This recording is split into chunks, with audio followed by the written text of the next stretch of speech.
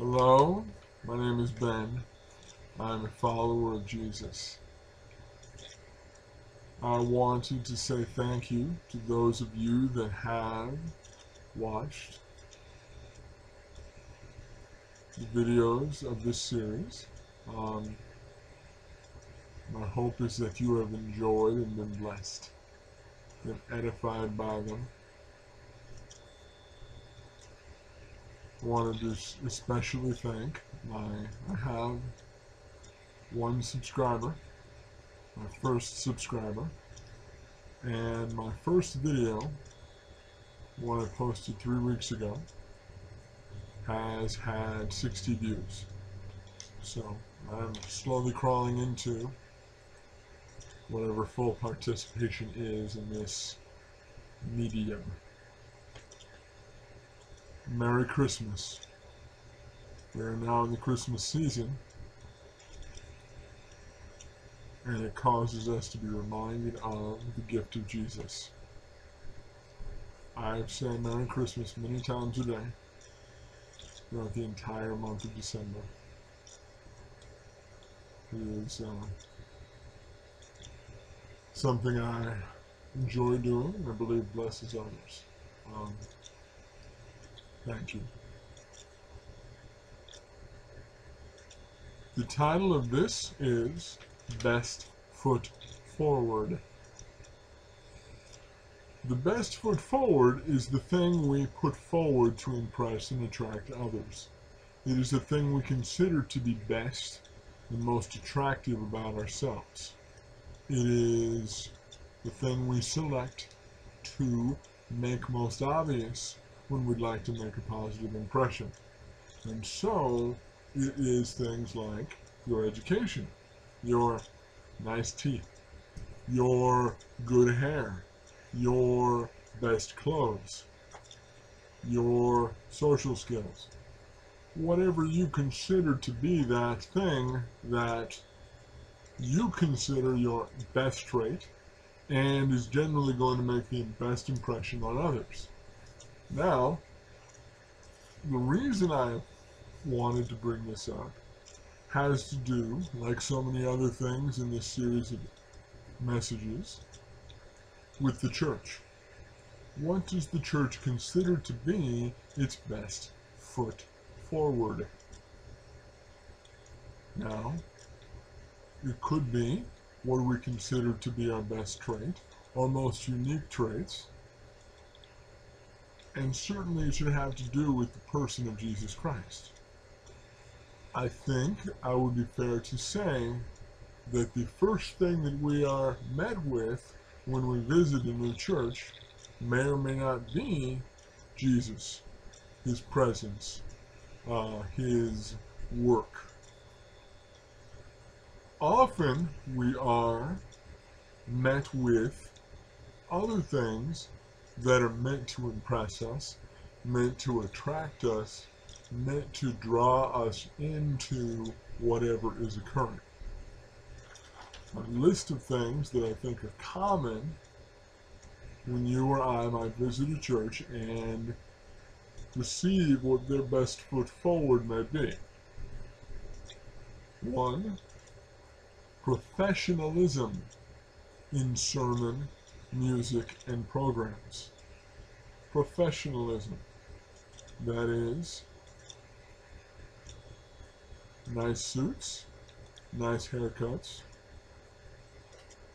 saying all the right things. 2. Ample amounts of competitive consumer services. That is, the expectation that people that come to churches are expecting childcare and multiple choices of places to bring your kids and classes to take, and a sense that all those classes you might take in the community center, you could take in the church and maybe take them for free. And so, on a purely, forgive me, capitalistic level, that is direct competition. So we can be the Christian version of those things that you take at the Y, those things you take at the community center, those classes you take at the library. We want to be, the message is we want to be the competitive Christian version of the same thing. At least that's the message that seems present to me. Third, friendly families. That is, we think, or the church thinks, that everyone's looking for a real friendly, warm environment, first and foremost, as a major trait. And so, if you are given a huge amount of friendly energy the minute you get through the door, clearly that's going to sway you toward returning next week and becoming a member.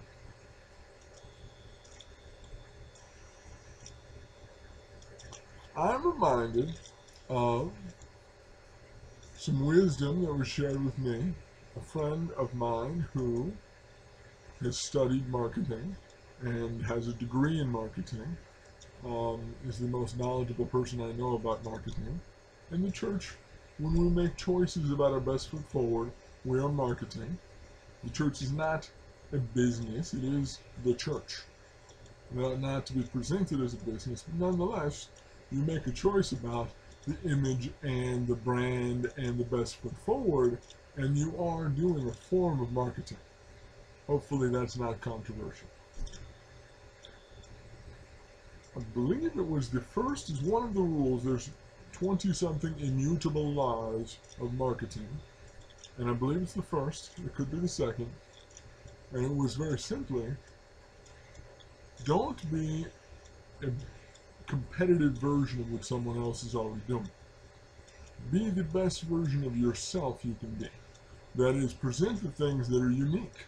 Present the things that are different and specific about what you do, as opposed to being, we're the burger joint with the triangular burgers.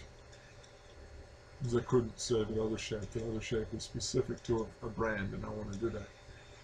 And they're all, the rest of them all circular. But it's the same product, slightly different shape. And so really, the differences are minute. And you're competing for the same thing, providing the same service to the same people. The church has uniqueness, and it has things that no other place has, no other entity, organism, organization has. So these things I've listed: professionalism, competitive consumer services, and friendly families.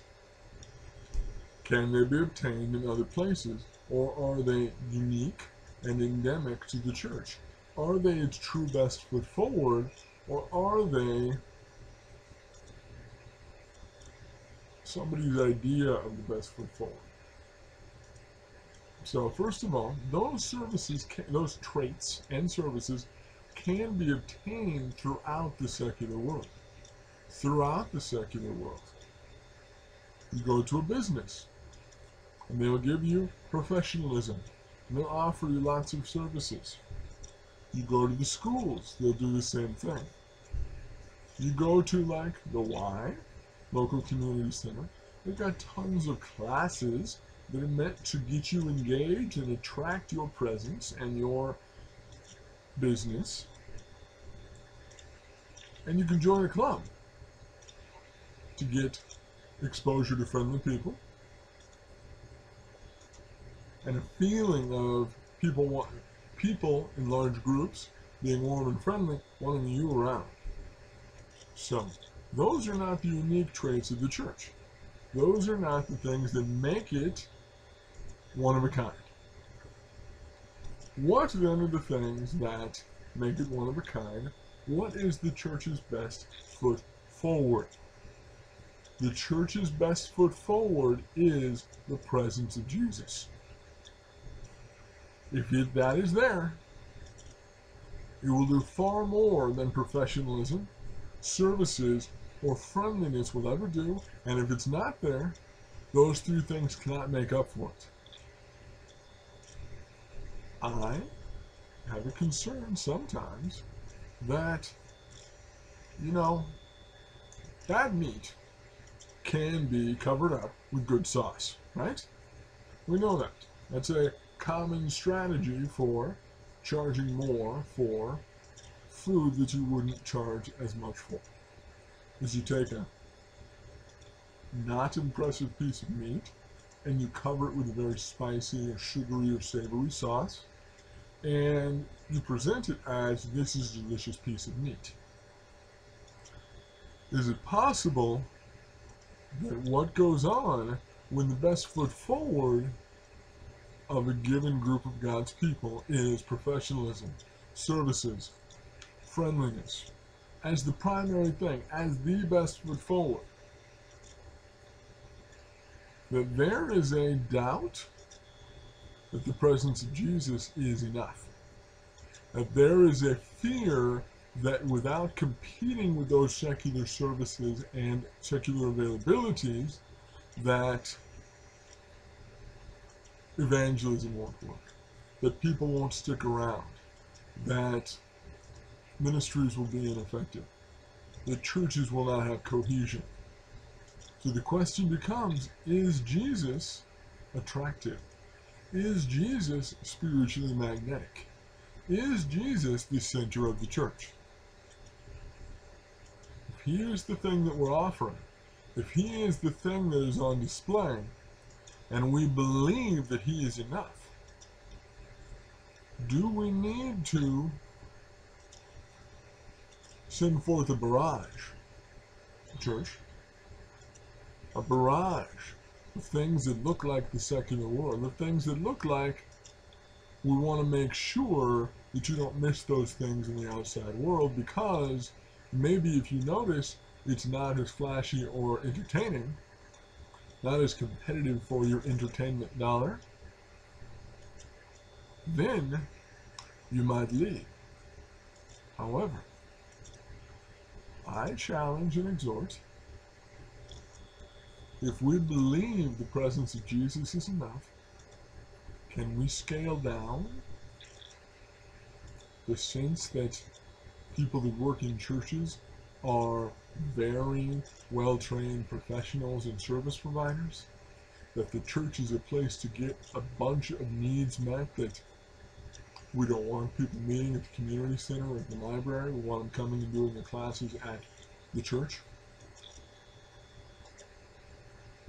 A sense of desperation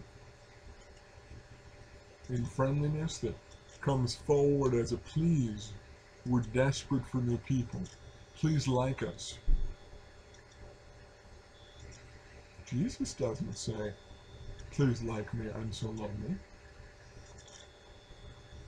He is the most attractive, magnetic being in the universe. If we find him to be enough, shouldn't those that we attempt to reach hear that from us?